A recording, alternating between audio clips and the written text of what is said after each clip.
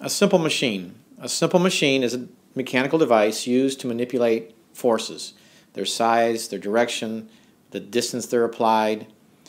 And since they manipulate forces and work is a force times the distance, they're connected to work and doing work, which is how energy gets transferred.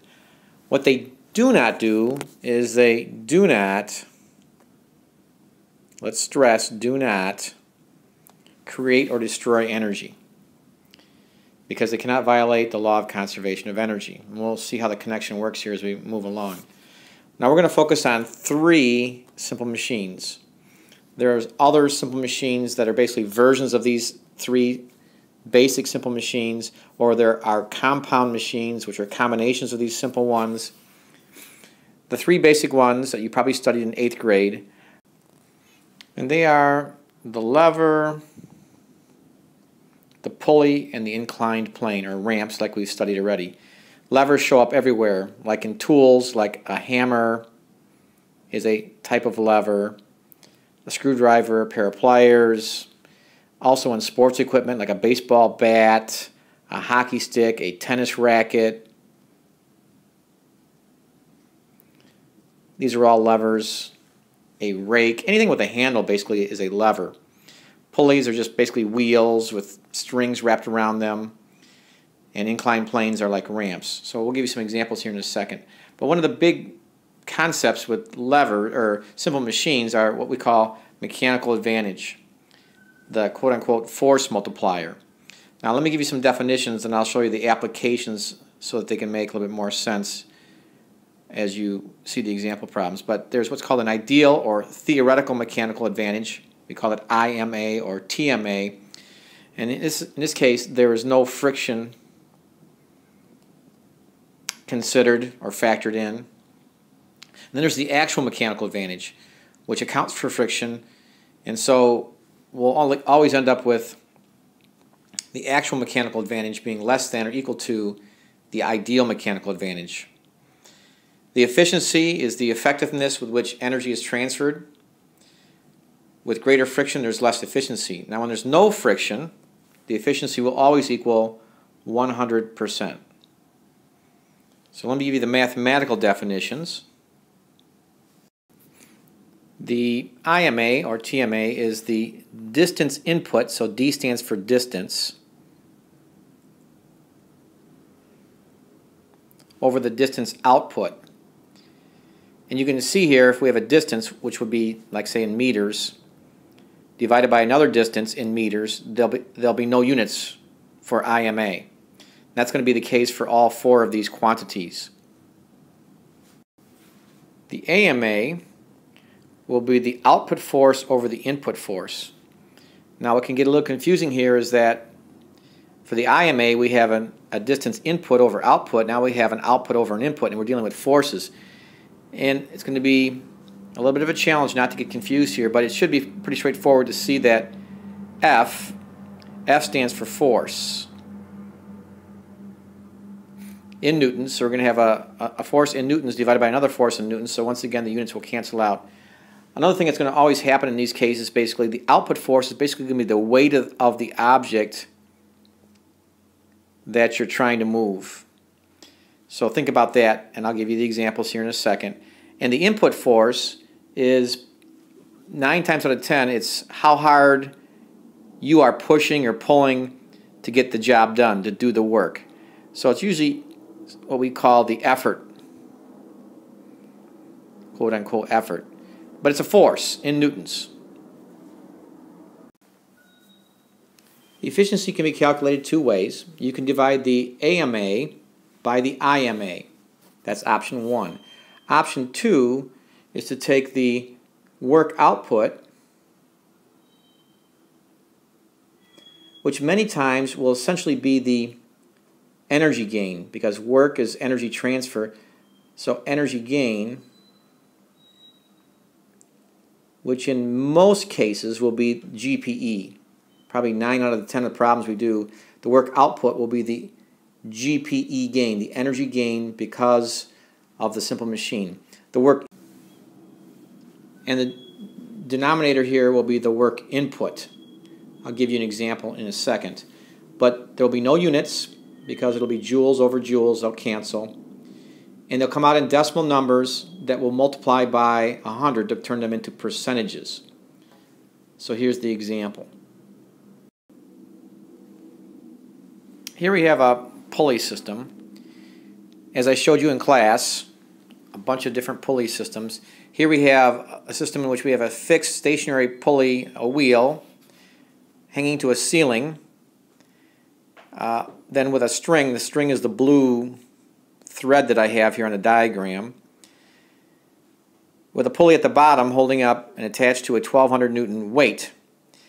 And somebody is pulling on the string or the rope, the blue rope, with a force of 700 newtons, and they're going to lift the 1200 Newton weight. So typically without a pulley system, you wouldn't be able to lift a 1200 Newton weight with a 700 Newton force. You'd need a 1200 Newton force to lift a 1200 Newton weight. But with pulleys, it changes the nature of the work. You're still going to do the same amount of work because, as I was showing you in class, even though it lessens the amount of force it takes to do the work, you're going to have to pull farther. In the ideal case in this situation, what we do is we look at the bottom pulley and we count the number of strands of rope holding up that bottom pulley. And if you do that here, and I'll use black, you have a strand here and a strand here that I could cut with scissors, so to speak. Those two strands are what are holding up that bottom pulley. The top pulley basically has 3 strands, but we're not looking at the top pulley right now. We're just looking at the bottom pulley, and it has those 2 strands or pieces of rope, of that one long rope. And once again, we have a rope that goes over and around a bunch of pulleys, one long rope threaded through pulleys like this. The tension in that rope, in the ideal case, is going to be the same everywhere if there's no friction. We're assuming there's no friction in the pulleys, and the rope itself doesn't weigh anything, and the pulleys themselves don't weigh anything right now. So there'll be one long rope, but it has these separate pieces, so to speak. In the ideal case here, where those 2 little black marks are that I just put down there, those would be each pulling up with 600 newtons of force in the ideal case, so that would hold up or could pull up the 1200 Newton weight. But in the case given here, I actually have 700 newtons of force holding the whole thing up, either stationary or moving with constant velocity. We're not accelerating right now. So let me put all these pieces together and explain it. So what we have here in part A, we're looking for the IMA, the ideal mechanical advantage. Now with ropes and pulley systems, we do this the fast way. We don't need to do a calculation. We just look at the setup and we count the ropes like I did with those 2 little black marks. The ideal mechanical advantage here is 2. So with pulley systems, all you do is count the ropes, or the pieces of rope that are holding up the bottom pulley, where the 2 black marks are. Now in part B here, now we have to calculate the actual mechanical advantage. And the equation, if you look on the previous page, is the force output, that's force output, F output, over the force input. In this case, the AMA, once again, the force output is typically the weight or load you're trying to lift. In this case, it's 1200 newtons. You're trying to lift a 1200 Newton force or weight with a 700 Newton force. All right, that's how hard you're pulling to do the work here. In the ideal case, once again, that 700 would have been a 600 because that would assume no friction. There must be some friction in this system. So the actual mechanical advantage is not quite 2.0 or 2. It's 1.7. It's 1.7. It's not the 2.0. It's always less than or equal to the ideal case. We have to pull a little bit harder than we wanted to because there's some friction. If there was no friction, we'd be pulling that blue rope with a 600 Newton force. So part E there, to figure that out, we can take one of the 2 equations, and the easiest one to use in this case is just to use the AMA, looking at the previous page of notes or the top part of your notes there, over the IMA. And in this case, that would be the 1.7 over 2.0. So the efficiency here would come out to be 0.85, 0.85, which is 85%. you can say 0.85 or 85%. I don't care which version you use there, but don't say 0.85%. All right, we also need to figure out the amount of rope we need to pull. And once again, you can take some shortcuts eventually with ropes, but here let's just do it a little bit more mathematically. That's actually that last part we just did was part C. That was part C. Now we're doing part D. And what we can use there in that case is the IMA.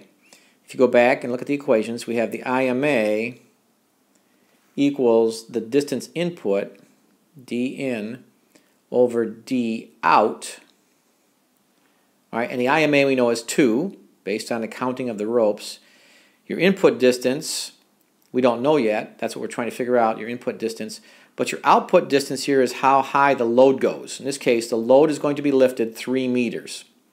That's 3 meters. So without a calculator here, we can see that the input distance is 6 meters. In other words, we need to pull the rope 6 meters in order for the weight to rise 3 meters. And you can start to see how some of these proportions fit together, I hope. That gives us a mechanical advantage of 2. We have to use, we're using basically half the force necessary, but pulling it twice as far. But then we also have to figure in friction here, in part E, the energy dissipated to friction.